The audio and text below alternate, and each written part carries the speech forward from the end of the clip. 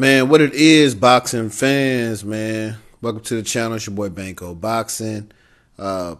Quick thing to remember, man. It's your first time on the channel. Make sure you hit that subscribe button for all my boxing related content, man.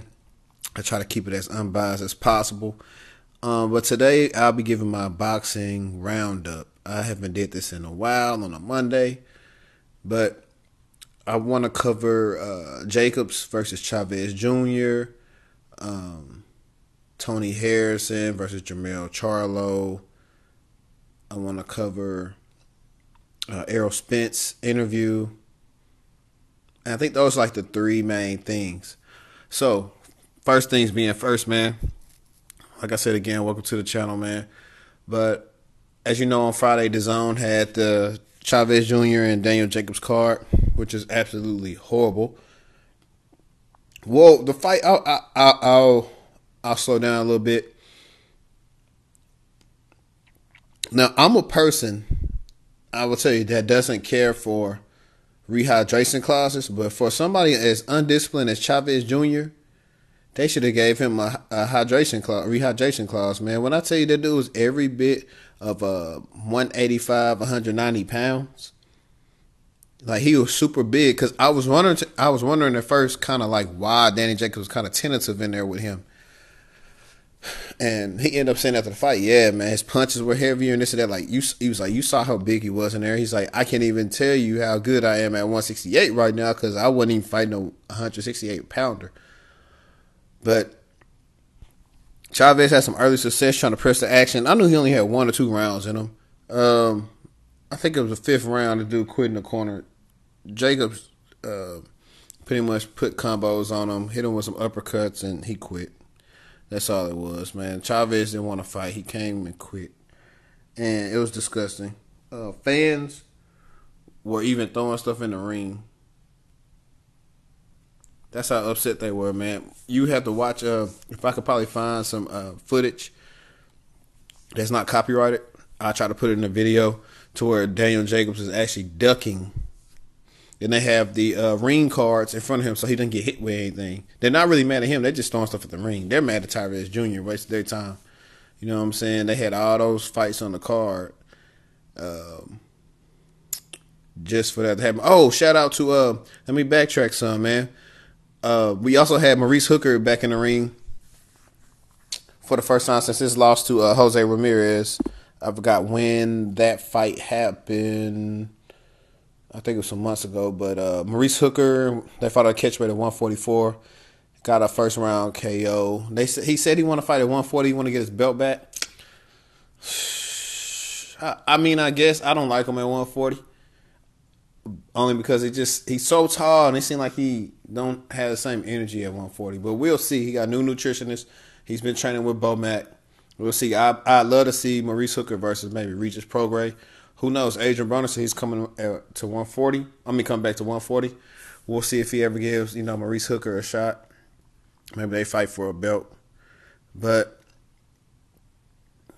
to keep on talking about Chavez Jr. and Jacobs, it was just, man, I can't use that word, but it was a show. It was an S show.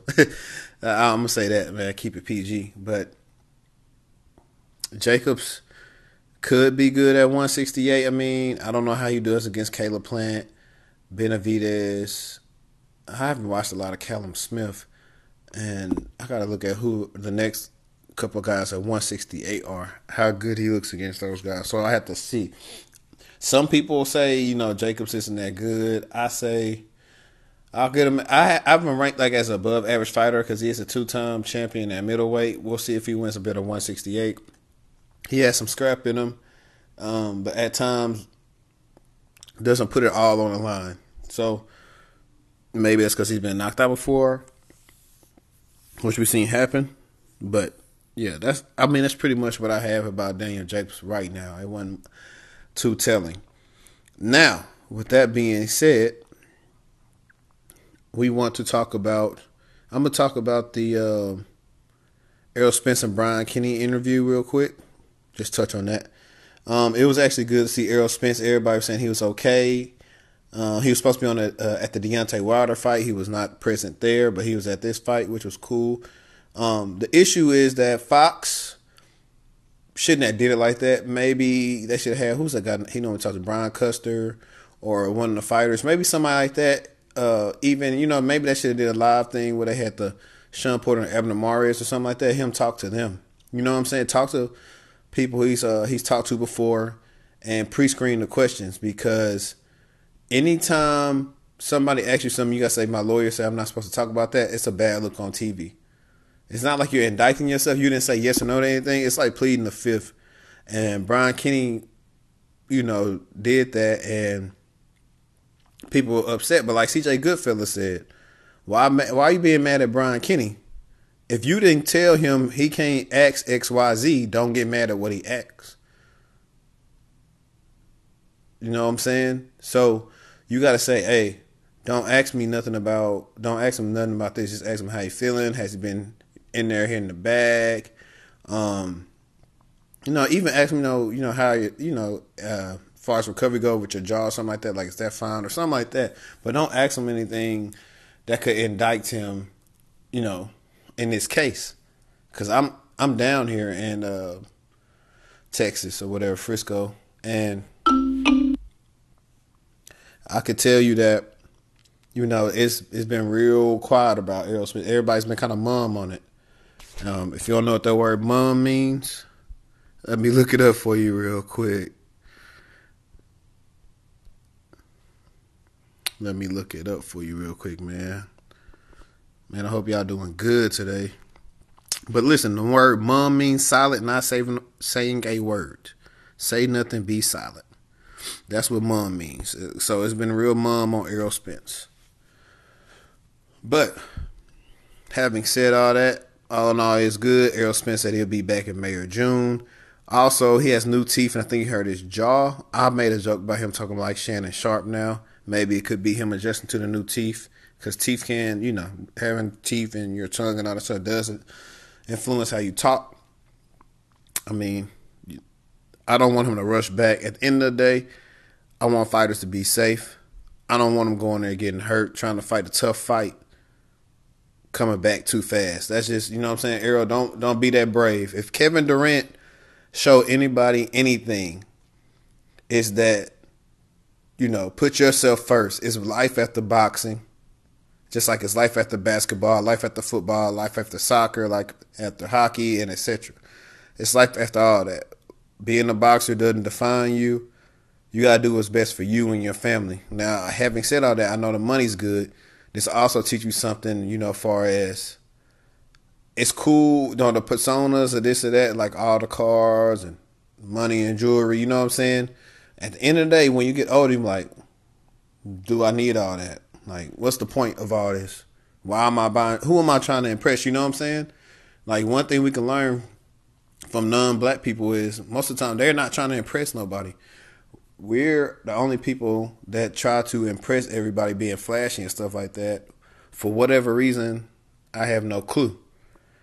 Now, I will segue into one of the most hyped up fights of the year, and it definitely did not disappoint. This could be a fight of the year candidate, and it could possibly win just because of how it ended, man. As you all know, I went live for the Tony Harrison versus Jermell Charlo rematch, and let me tell you, it was a great fight. It was no filling out process, man. Tony did not use a lot of movement like he did in the first fight. Walked Charlo down a lot, was boxing beautifully. Tony got knocked down 3 times. He got knocked down first time in the second round. He was not hurting, more like off balance. From the bell ringing from the first round, Jermell Charlo was on seek and destroy, just throwing wild haymakers. And I thought Tony would have capitalized on that and caught him, because he just was, you could tell that Tony had gotten Jermell's head. You know what I'm saying? He was just fighting so undisciplined. And Tony, after getting knocked down second round, was putting on the clinic with Jermell, man. He picked off most of his shots, and he started going to the body on some good body work in there. And I can tell the fighters that can do everything just based off even the way how they throw their body punch. It was a quick, Tony would throw a quick left hook to the body, come back up to the head real quick on Jermell. Jermell didn't have any answer for that. Tony was doubling up his jab, getting in. So I could tell something worked on. He did look better. He looked stronger. That fight. But Jermell is supremely conditioned. He finally started having some success with his left hook. He was catching Tony with that left hook pretty much the whole night. And in the 11th round, man, he kept on throwing that hook. Tony tried to hook with a hooker and went down. And he was obviously hurt after that first knockdown in the 11th round. He went down again. Then after that, he got on the ropes and Jermell just started unleashing on him. And the ref stopped it. I do have an issue, though. I felt like after the second knockdown, when the third one started hitting, Tony was there.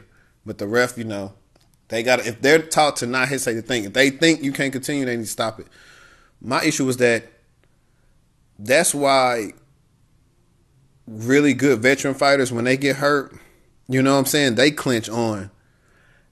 I don't know why he didn't clinch. I don't know why he never clinched. If you would have clinched just a little bit, I want to say even when Wilder was buzzed against Ortiz, he clinched on. Like, you got to clinch on. Do not be too brave for your own good. Like Tony Harrison's dad told him in there, said, hey, why are you trying to seal around when you won the round? That's basically saying stop doing stuff to get yourself in trouble.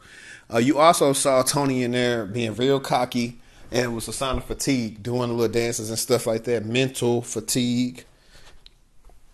I don't know what he was trying to prove with that, but Jermell Charlo weathered the storm, and he let him get away with that too much. He should have started jumping on him. But he needs, I don't know who his strength and conditioning coach is, but I was going to say James Toney. Tony Harrison needs another strength and conditioning coach that's going to help him with those mental issues, man. Need to go train with like the Sean Porter and them in their advanced facility, because Sean Porter is always in shape. You never seen Sean Porter be out of shape. Never seen him be out of shape, man. Now, as we said, for that state of 154, they will be looking to make the J-Rock and Jermell Charlo unification bout next year. I prefer to see it like in the summertime. Who knows, man? Who knows? But that's when I definitely prefer to see that fight. But knowing boxing, they'll make us wait for a good fight like that. But I hope it's on free TV. And if it's on pay-per-view, I ain't mad at it because that's pay-per-view fight. From what I saw from Jermell Charlo, though, besides that punch, if he didn't have some more power, he would have lost that fight. He don't do good with boxers. And he going to possibly have to bring a co-trainer in with Derrick James or something. Because either he not listening to him, but him fighting like that 154 and 160, that's not going to cut it. He going to mess around and get knocked out. He's fighting some bigger guys. Like, mind you, Tony Harrison's what, 6 foot, 6'1"? He's a bigger guy. He's actually taller than Charlo. Charlo might be like a little more stockier, but going up to 160, you got some bigger guys up there like Andrade and not Billy Joe. I mean, Canelo's not that big. Even Triple G, Derevchenko. But yeah, J-Rock is going to give Charlo fits, and I'm not going to lie. Well, no, it's at 154. I was going to say Derevchenko, but he's at 160. J-Rock's going to give him fits because he can do everything that Henri could do and a little bit more. I mean, Tony Harrison can do. And he took out the stamina warrior at 154, Jared Hurd. And that was probably the biggest 154-pounder in the division. And J-Rock ain't no small dude either. Yeah, he lost to the older brother, Jamal, but Jermell is not Jamal. J-Rock is ready for that. He'll come in supreme shape. The anomaly is Swift Jared Hurd.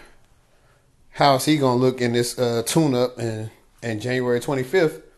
So I can basically assess if he's going to get a shot at whoever wins all the belts. That's something to look out for. Guys, also look out for Erickson Lubin, putting his name back in the mix. I think he's one more big fight away at 154 before fighting one of those guys. And I'm going to tell everybody right now, on notice, what you saw when Lubin moved on too fast and fought Jermell Charlo, they did that on purpose, though. But you see that again, that fight ain't gonna be so easy. I'm telling you, go back and watch Lubin since he got with Kevin Cunningham. The young man is different. That's all I'm gonna say.